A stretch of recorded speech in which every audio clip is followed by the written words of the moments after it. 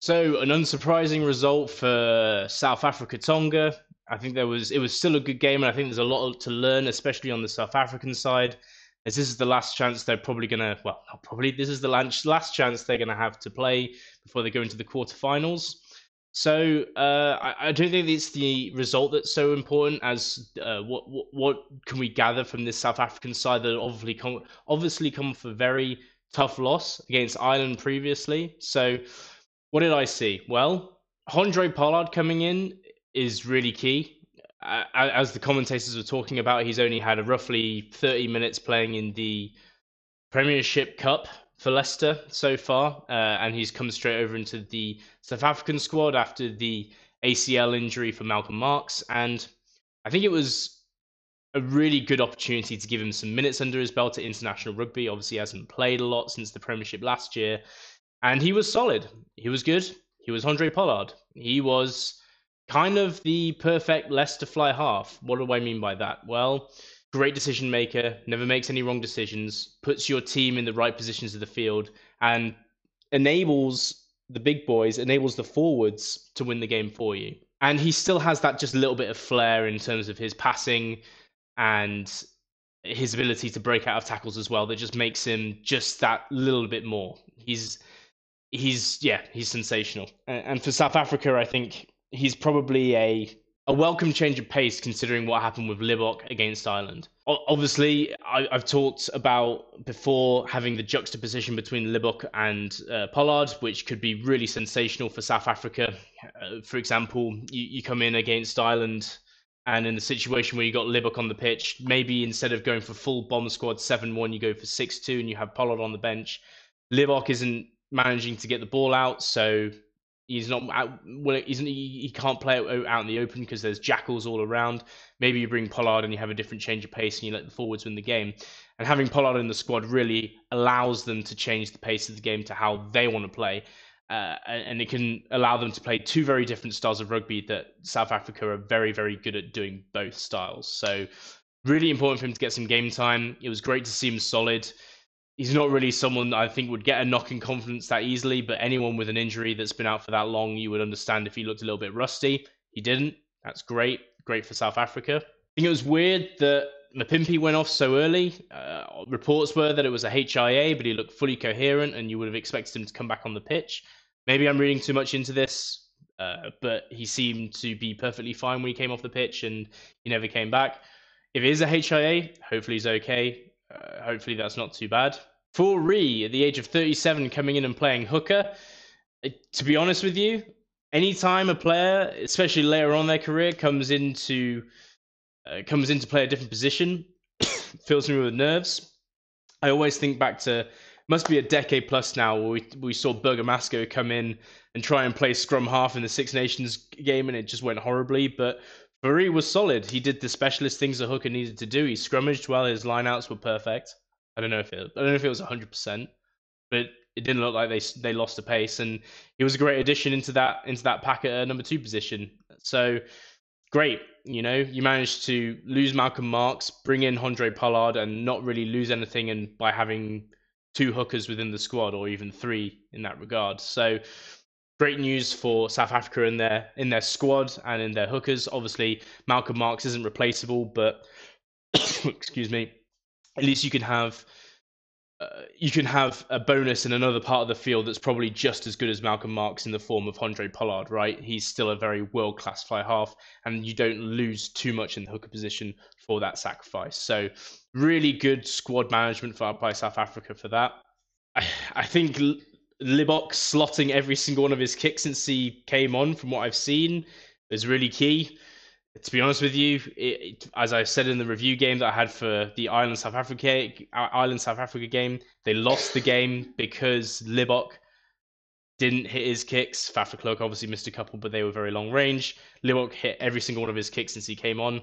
And I was hoping to maybe see a little bit more from Libboks when he came on, but I never really got to see the breakout attacking rugby that he was famous for. I hope this is just situational and he wasn't given enough time on the pitch. Obviously, he was brought on about the 55-minute mark. But yeah, it would be a shame for him to go within his shell after he's played so well over the last few weeks and having a out of character, poor performance against Ireland hopefully hasn't shaken confidence or anything like that. He's a fantastic fly half and look forward to seeing him playing inside the knockout stages. I think not having Snyman start or on the bench is quite telling. So what I'm talking about is I think the heart of the bomb squad is Snyman, someone who could start for pretty much any international team other than maybe New Zealand. He could still compete with New Zealand in terms of the quality of Brodie Retallick and Scott Barrett and Sam Whitelock. But I think it's telling that he got 0 game time. They're keeping him fresh. They're keeping him as that heart of the bomb squad rather than risking him through injury and giving him tons of game time. I think that was obvious. But maybe I'm reading too much into it. Maybe he's had an injury in camp and he's nursing it and they're keeping it quiet. I don't know. But for me, I think that was kind of telling. Obviously, South Africa, as I've mentioned at least 3 or 4 times now, famous for the bomb squad. But I think it's a real shame because they have some great backs that they can select from that never quite make it into that starting 15. Andre Esterhuizen had a good game. Not an amazing game, had a good, solid game. And I really think having him and Deolanda in the squad is really a situation of iron sharpening iron. Deolanda has basically had some hot competition in the warm-up games. Esterhuizen has looked superb. In the Rugby Championship, Esterhuizen looks superb. And I think that's just spurred up the competition between the two of them for the 12 shirt, and it's just making them play each other. It makes each of them play better. So that's really good for South Africa. Willie Roux, I think, had a solid game. Moodie had a solid game. Many of the backs had great games, and it is just a shame that they have this bomb squad tactic. I mean, it's not a shame for South Africa; they win games with it, and their forwards are great as well. But they have such a wealth of players that they can bring in and rely on, and it's a shame that these backs sometimes don't get more game time. But hey, when you have a winning formula, why get away from it? It'd be remiss not to talk about Tonga a little bit. I think this is probably Tonga's best game of the tournament. They look really solid. I think at the beginning of the game, I didn't quite understand why they didn't go for 3 points. They kept insisting on going for the corner and it didn't work out for them. It really depends on how they're looking at this game, right? Whether they're looking at this as a developmental opportunity or if they want to get a win against South Africa. 2 very different tactics.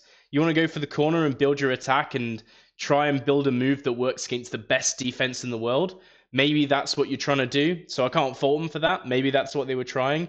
If you can work out if there's a move that you can do that can get you over the 5 meter line against South Africa with the players you have, it's sure going to work against the vast majority of teams in the world. So maybe I don't blame Tonga not for trying to go for that winning mentality of going for the 3 when they had the opportunity to. And to be honest with you, later in the game, they went for lineouts and they ended up grinding it and getting it over the try line, which is really impressive. And it wasn't anything that was too overly complex. It was pick and goes, crashing off the first man, going on a golden angle on the line and trying to get the attack onto the defense like that, and then spreading it wide when the opportunity was there. So good phase rugby, something that we've not seen from Tonga majorly. So that was really cool. Tonga also had a line-out move that I noted as saucy, where they popped it off to the captain tight head to come straight down the middle channel. It didn't work at the beginning of the game because on that inside channel, the South Africans typically put their hooker, and it was just big man against big man. But later in the game, this actually made some breaks because for some reason South Africa moved their scrum half into that inside channel, even though Tonga had tried this move a couple of times, and it worked a little bit more effectively. So that was cool. It was cool to see Tonga getting created at the line out. It's not been a strong suit for them, but it was actually really solid this game, and you can't fault them for that. Their tight play was much improved, and they've got a lot to build on into the future. So, and yeah, it's just a change in tactics, really, for me. I think I got a little bit frustrated with Tonga not taking the 3. They kept going for the corner, and I felt this at the time maybe a little bit confusing. You've just seen Ireland play South Africa, and Ireland couldn't even score. They couldn't even score 15 points against South Africa. What makes you think that you can score that many points against South Africa?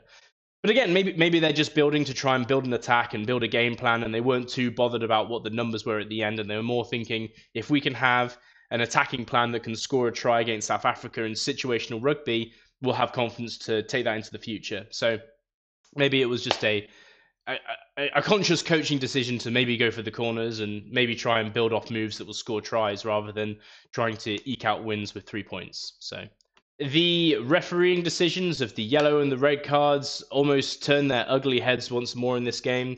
There were 2 occasions where I had major questions for even going to a TMO.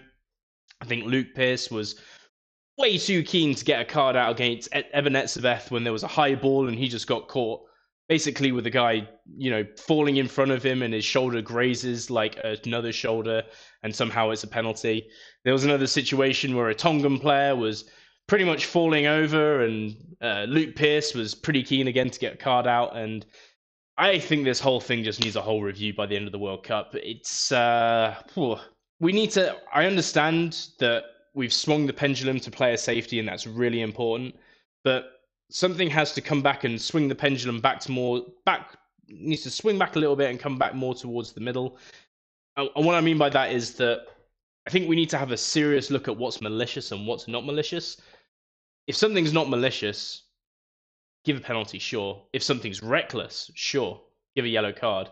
But if someone is standing underneath a kick and they're not getting too far involved in the game, if someone is falling over when trying to make a tackle and accidentally bangs their head, come on, guys. We just need to let these certain small accidental incidents get away. We need to just let it go. And I think even looking things in slow-mo as well sometimes gives a false impression of what really happens during the game. Things in slow-mo, you got to remember, it's an obvious thing to say, but you're condensing a very short amount of time and expanding it out, right? And it makes things sometimes look worse than they really are. Things happen in snap decisions. I mean, anybody that's played rugby, these guys are playing at a pace that's just, it's out of this world. Nothing that you've ever experienced. And sometimes people don't have decisions. They don't make decisions. They just get caught out being in the wrong position. So I feel like there needs to just be a little bit more intelligence played into this. And yeah, I think Tonga really worked well for those tries that they scored. This could have turned out like some of these other tier 2 nations or tier 3 nations playing against a tier 1 nation, and it just turned into like 100-0 or something like that. But I think Tonga did some really good attacking work to go into the corners and get the tries that they did, and they were well worked and really gritty tries, especially against South Africa, who are obviously known for their physicality, to kind of push their way over the line. I thought was really impressive. So Tonga, really good development stuff for the future. I don't think they were where Fiji at as a comparison, but they're on their way. They're looking better towards the end of the tournament, so that's really great. And South Africa, this is a great tune-up game to get them back into winning ways going into the quarterfinals. So yeah, that's it for me for this game.